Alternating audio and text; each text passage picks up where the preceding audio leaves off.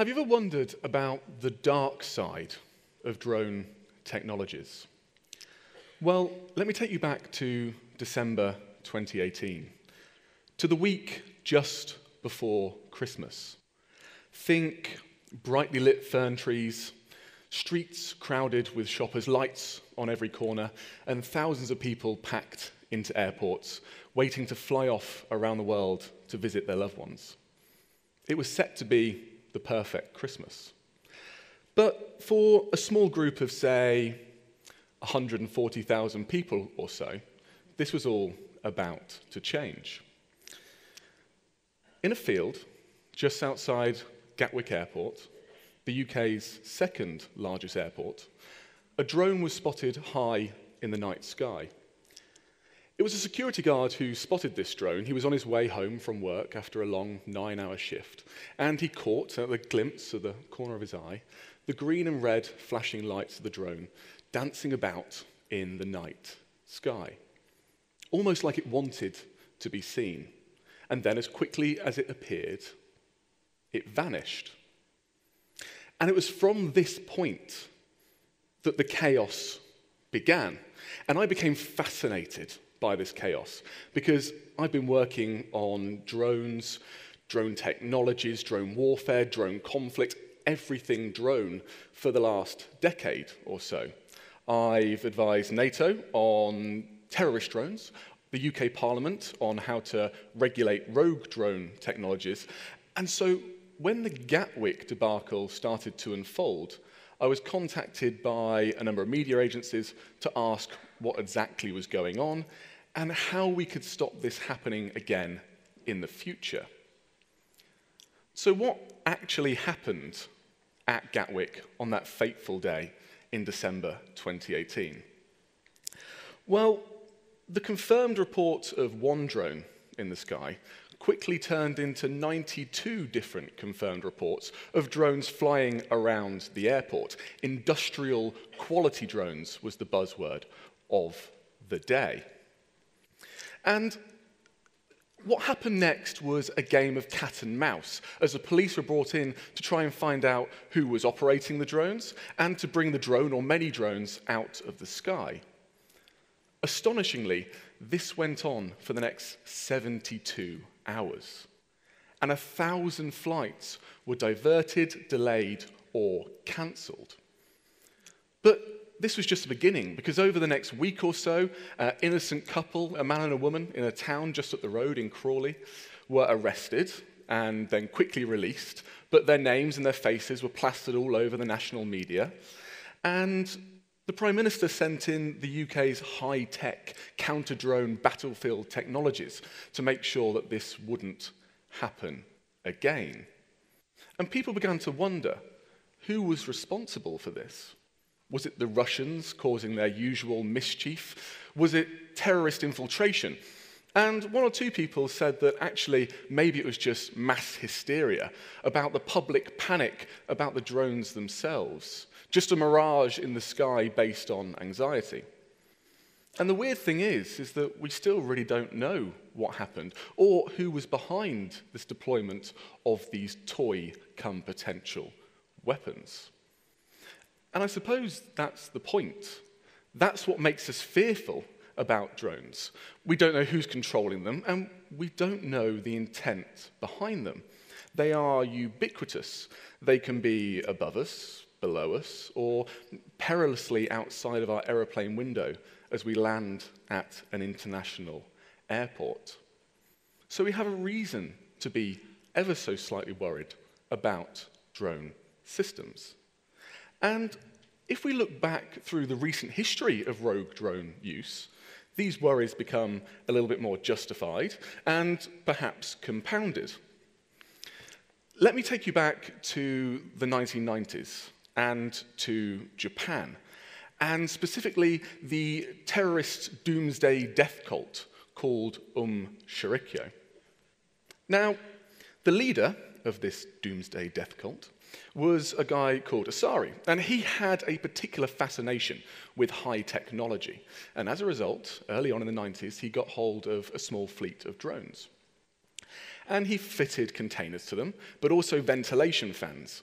And the plan was simple. Fix them full of chemical agents and biological agents, send them high above the skies of Tokyo, and release mayhem, death, fear, and destruction as they went.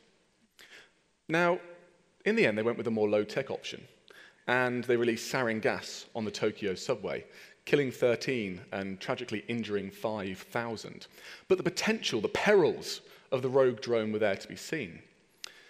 Now let's jump to 2015, but back in Japan. And this time, an environmental activist was so upset about the Japanese government's decision to reopen their nuclear reactors after the 2011 Fukushima earthquake that he went down to the beaches of Fukushima, got radioactive material and radioactive sand, put it into a container, then bought a drone off the internet, like any one of you could do, and then strapped that container to the bottom of the drone, and then flew it high above the Japanese Prime Minister's house, landed it onto the roof, and left it radiating there for 2 weeks without anybody noticing. It was at this point one or two of us in the drone world looked up, so to speak, and thought there was one or two worries on the horizon. And then it wasn't long before ISIS got hold of these drone technologies, our worst fears coming true. Now, ISIS bought their drones off the internet, again, like any of us could do, but they were also supported by sympathizers back here in Europe, including here in Denmark. And in 2019, we had 5 people who have been prosecuted for supplying drone technologies to ISIS. And what they did was they took their pretty high-quality drones with 4K HD cameras, sent them high above the battlefield, and used them to direct their sniper fire and to position their vehicle-borne improvised explosive devices, their car bombs, to hit coalition forces. But this quickly progressed at a pace. Terrorists aren't stupid, and they were able to fix quite sophisticated improvised release devices onto their drones, and then put 40mm mortars and grenades onto the bottom of them, and then send them out for as far as 3 kilometers, and then drop with pinpoint precision these missiles onto coalition and special forces, but also aid workers and civilians.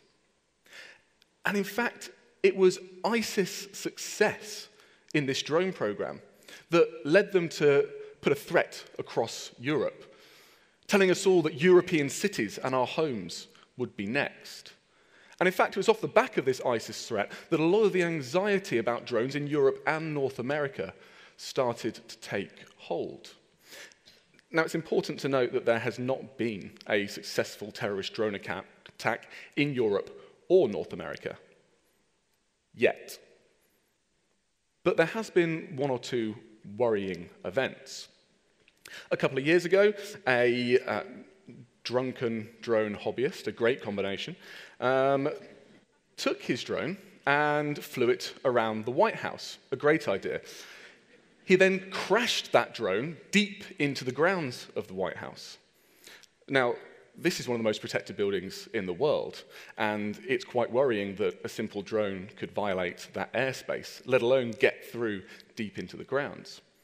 And this hasn't been the only case. The Pentagon, just up the road, one of the most important military buildings in the United States, has, on no less than 100 occasions, had drones breach its airspace. The FBI have been swarmed by drones. Police have been attacked by drones, and presidents in Venezuela have almost been assassinated by drones. So perhaps there are 1 or 2 reasons why we should be slightly hesitant about quickly welcoming these technologies into our lives. But there is some good news, and that is that counter-drone technologies are becoming increasingly sophisticated at a pace. Now, some of the technologies are a little bit odd, like the counter-drone eagles that are trained by the French and named after the Three Musketeers, because what else would you name them after? And they swoop in to take down drones if they're sent up at a music festival or at a sporting event. But on the other side of things, you have some really quite high-tech options as well. There's the drone gun, which is like a sci-fi / Star Trekian phaser set from stun to kill to take drones out of the sky with high-energy radio waves. There's also drone force fields, and you can put disruptors around buildings that you don't want drones to go into, and they will cancel the signal out to the drone. The US military have even developed their high-intensity laser systems that they've put on their armored vehicles so they can literally melt drones out of the sky. So things are improving quite quickly, and not before time, because soon enough we will have thousands of drones flying above us on a daily basis. That may sound over the top, but big, massive online companies are already at the rollout stage for their delivery drone systems in places like Finland, where they're being tested. And soon enough, you will have large warehouses on the edge of cities that will have an endless march of drones going into our cities, along our existing highways and our riverways and our train routes, flying above them, using these existing tributaries to get into our cities and deliver goods to us. And that's good, unless you like your countryside without swarming drones all over it. And in fact, no, it can be good, because we can have medicines, we can have bloods, we can have organs, defibrillators delivered to those people in need, and that can save lives. But there is a warning to be had as well. We need to learn the lessons from the mistakes of things like Gatwick, where we didn't heed the problems of the past and the warnings that were so obviously there. We need to keep the pressure on our governments and on industry and the security forces and the commercial actors to make sure the proper regulation is in place, but also the proper counter-drone technologies as well. Only by doing this can we harness the good of the drones, but whilst keeping us safe as well. So I suppose I'll leave you with one final thought.